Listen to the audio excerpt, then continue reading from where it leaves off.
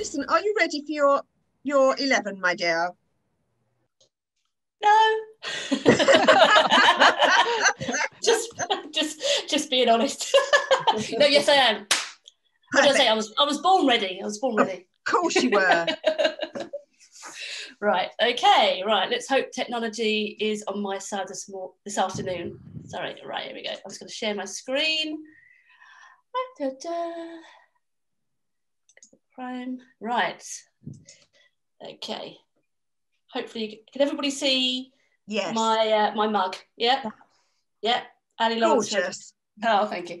So yeah, so hi everybody. Yeah, Ali Lawrence from 3 Orange Whips. So I was thinking when I sort of put myself forward for doing a presentation, I thought, well, I'm new to the team, I'm new to the group, so probably it'd be nice to sort of for you guys to sort of find out a bit about me, and maybe just for me to share some embarrassing photographs. We all love embarrassing photographs. So obviously this is the picture that people would normally see of me, that my very good and talented friend Sarah took for me a couple of years ago, and I obviously use it a lot, but this is not the photographs I'll be sending you. So let me just go on to the next slide. Right. So hopefully you can see in a nutshell what I'm going to be covering. Yeah, a bit about me and why I started 3 Orange Whips, and hopefully I can get through that in the next 10 minutes. Great. Okay. And just to say as well, you guys are going to be a bit of a guinea pig for this for me. So it'd be lovely if you can give me some feedback. What I'll do is I'll probably send a link round later this week for you to fill in a really quick anonymous survey, so you can be as brutal as you want. I love brutal feedback.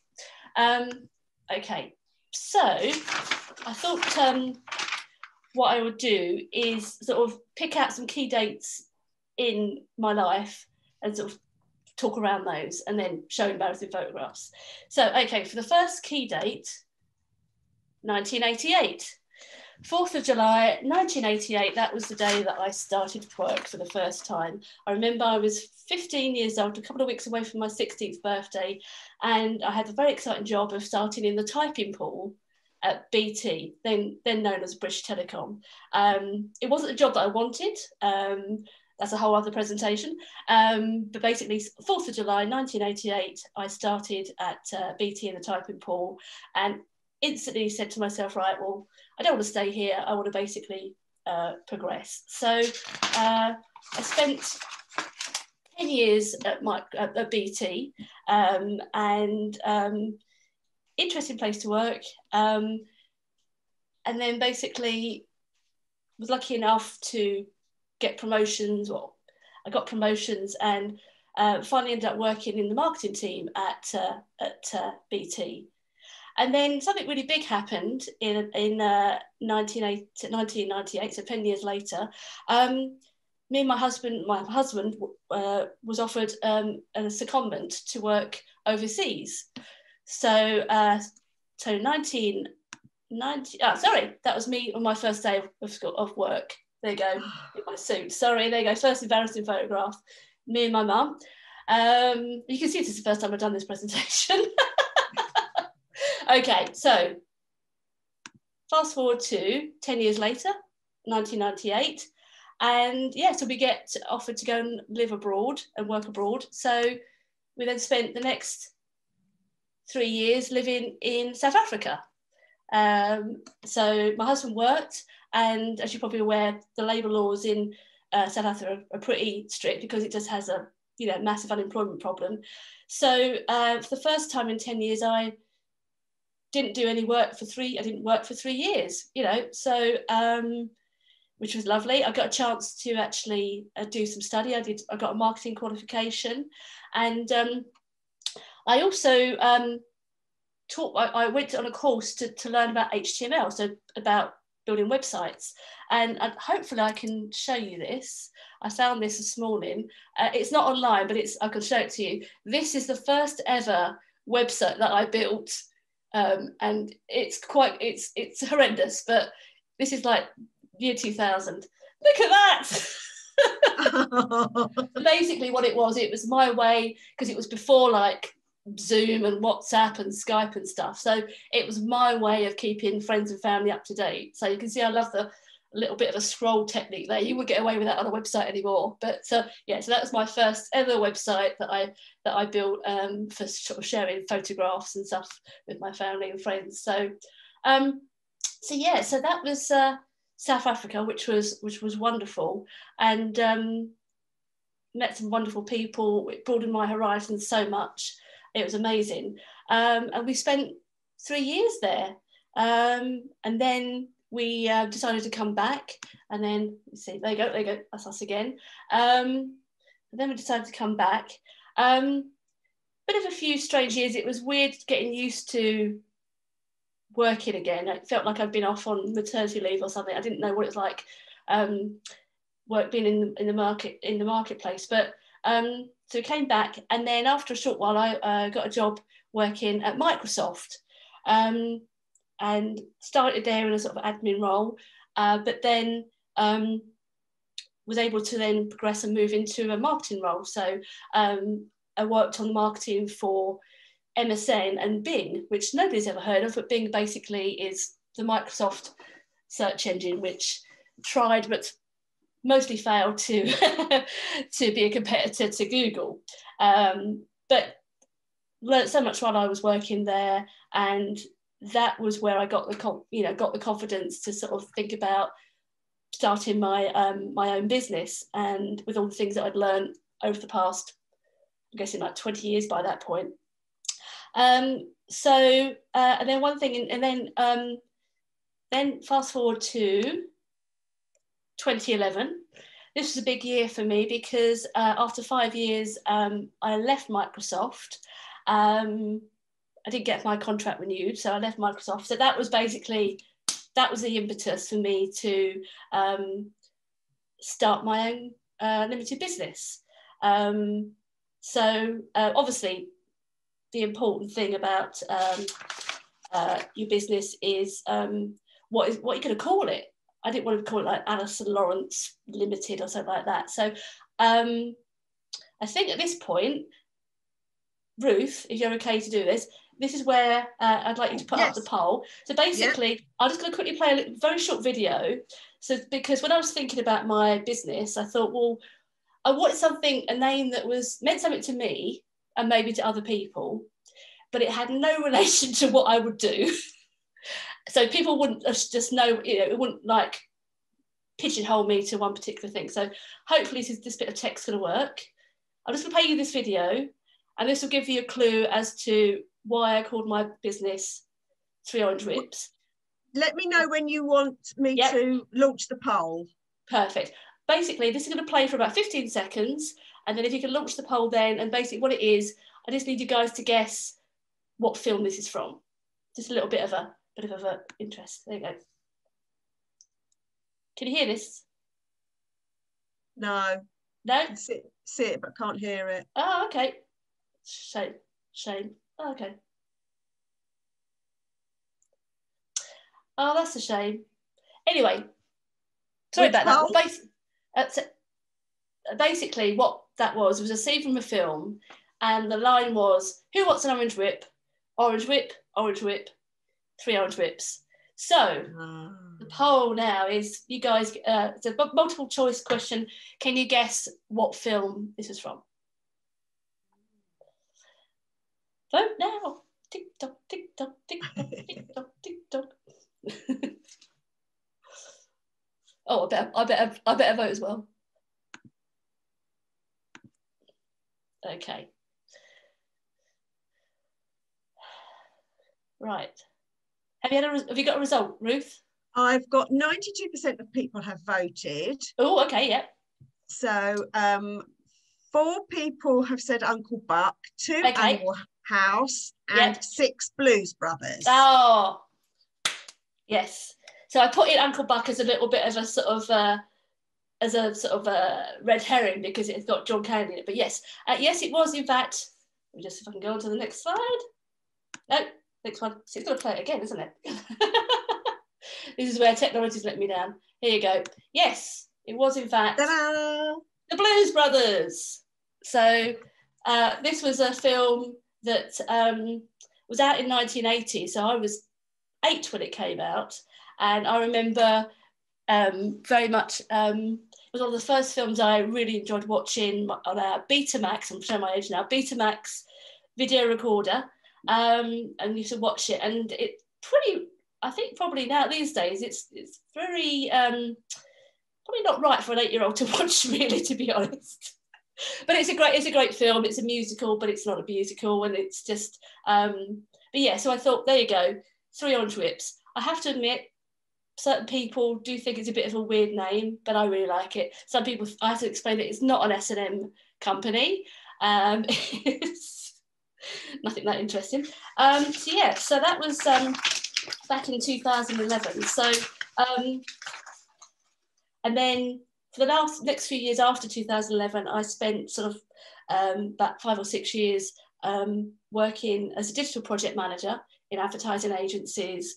So working for clients, as you know, anywhere from Sainsbury's to Amazon, Nissan, Heineken, you know, just working on sort of big campaigns, anything to do with digital marketing you can think of. So web advertising, websites, everything like that. So, and I really enjoyed that, and I got a chance to move around, meet lots of people, worked at places like Huffington Post for a couple of years, Condé Nast, which, you know, produces a lot of publications, and National Geographic, which was the last place that I worked at. So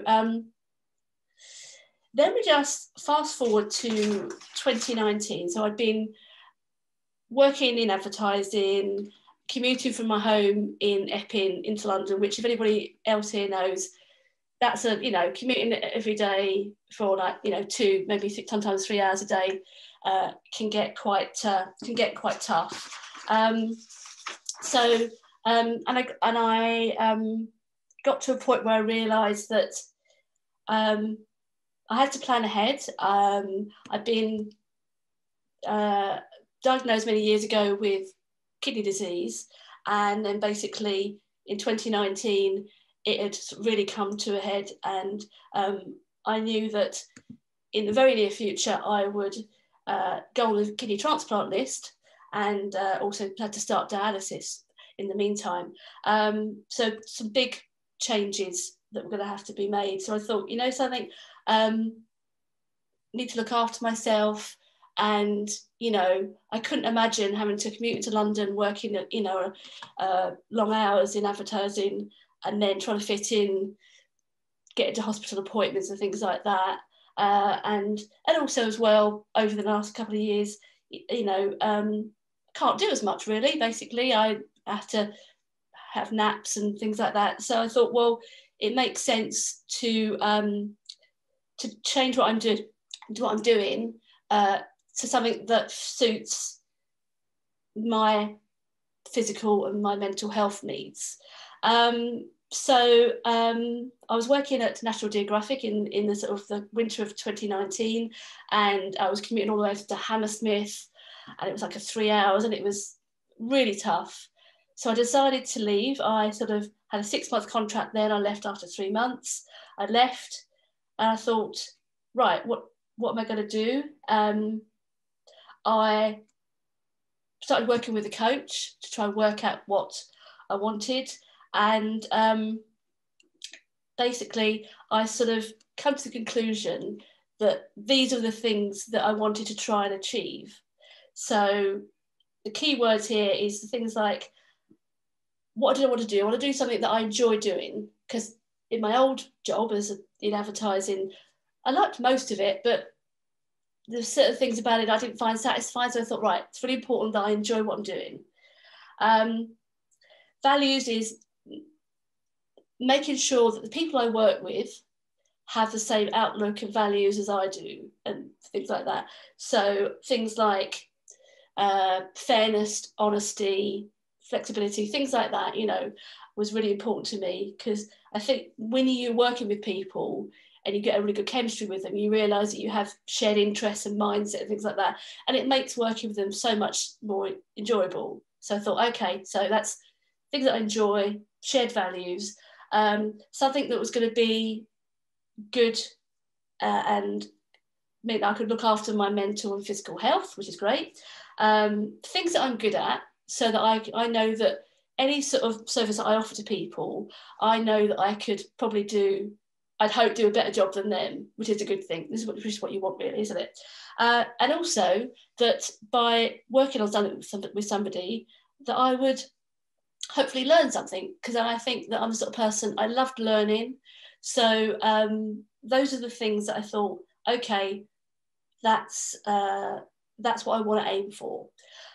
So basically then in June 2019, I relaunched 300 WIPs with a whole new offering. So rather than working in-house as a project manager for hire, I then basically relaunched it with my own services. So hopefully, and you're probably not going to hear the music now, but I'll just play this quick video. Hopefully it summarises it.